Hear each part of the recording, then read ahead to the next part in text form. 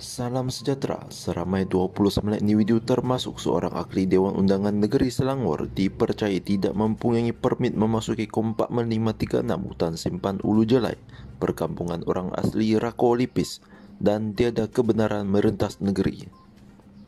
Ketua Polis Daerah Lipis, Superintenden Azli Muhammad Nur berkata, kesalahan itu dikesan selepas siasatan lanjut terhadap kesemua suspek di Balai Polis Sungai Koyan pada jam kira-kira 8 pagi Ahad.